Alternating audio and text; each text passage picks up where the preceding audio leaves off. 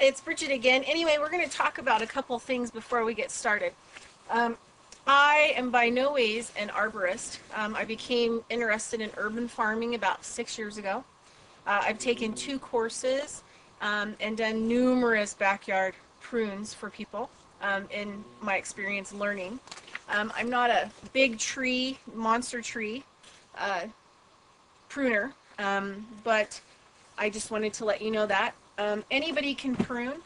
Women, you don't have to be afraid of equipment. You can handle it.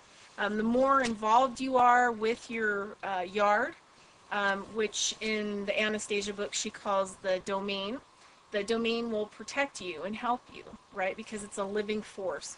If you ignore your yard or leave the responsibility to someone else, their intention gets put in it. So if somebody's coming along in your yard and just whacking stuff down, it's not a very good energy, right, for your yard. It's not a very good energy for the energy field that you want to create.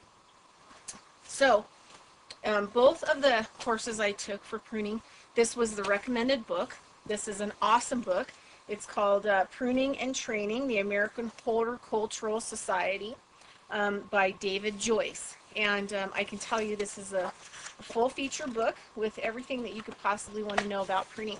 So anytime that I come along something that I haven't pruned before, I can go ahead and pull my book out and take a look and find out what the best pruning is for that specific species of plant. Another thing too that you might want to do is you might want to get yourself a journal so that you can, mark down what year you pruned certain trees, what happened to them when they started to grow. Was their fruit bigger? Was the fruit smaller? Did it flower? Did it not flower? So that way you know about your own yard and you know how much pruning you can do. Sometimes over pruning is necessary, but it also can create what's called a pruning response, which is a fast overgrowth. So you want to keep some documentation on your yard and your different trees so that you can go back and remember. Another thought is you could take a photo of the tree, and place it in your book so that you know exactly what it was that you were pruning and trimming. So not only do I bring my spiritual tools, but I also have a hedge trimmer. I also bought this nifty thing, which is like a 5-foot electric saw trimmer so that I can get at those higher limbs. Brand new, electric, so I can use it.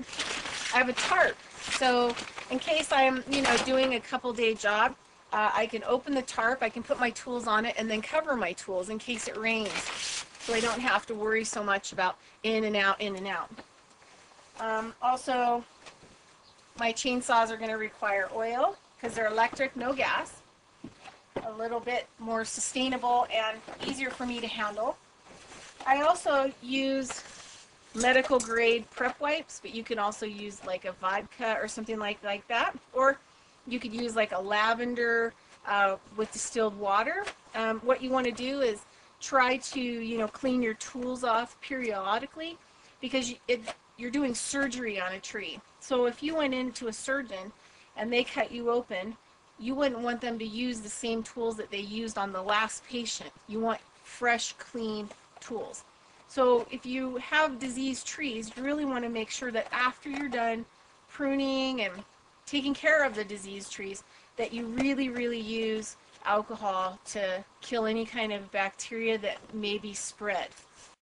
So you want to get yourself some safety goggles. You also want to get some clothing that can protect you from the environment. I prefer overalls. These are waterproof. Some gloves that have good grip so you don't lose your hand grip. Also some good boots, right? Because all the tools I'm going to be using are electric, you want to have plenty of electrical cords to get wherever you need to get so that you have proper energy. And then this is also the chainsaw that I'm going to be using, which I just recently got, which I'm really excited about. It's an electric chainsaw. It has a 14-inch blade, and it just requires oil to keep the blade lubricated. So for me, I can actually lift this and hold it up and cut through some pretty large branches. But I'm going to leave big, big trees to an arborist, to a professional that can come out with gear, that can cut them down, and have the ability to remove them. Okay, so anyway, that's it with the tools, and let's get started. Go. Maybe.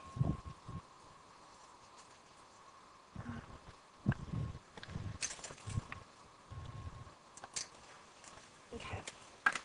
All right, so a couple of the things that you're going to keep in mind when you're looking at, okay, like what do I do with this?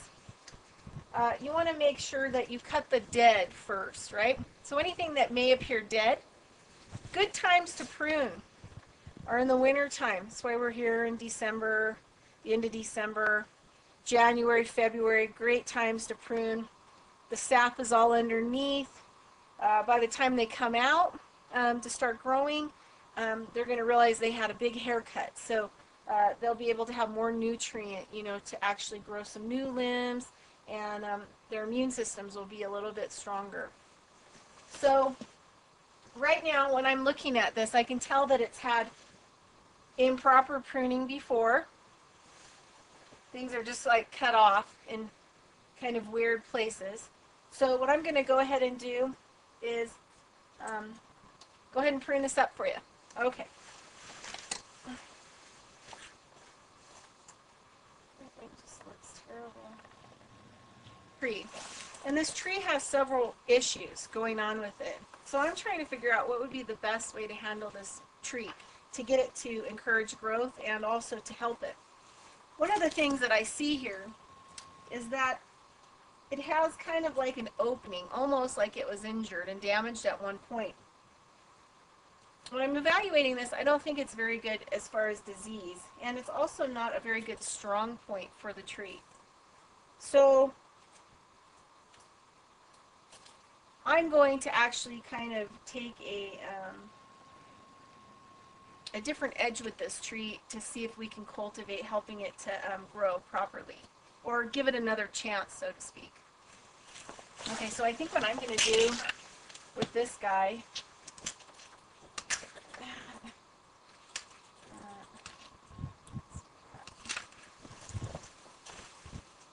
because this is also, it's been pruned improperly, so we want to actually try to get it in good shape so that maybe it might be able to heal itself. That wasn't a very good cut.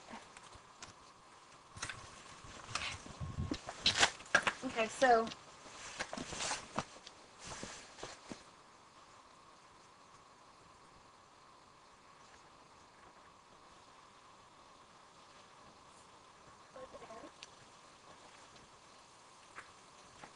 now, kind of want to see what happens.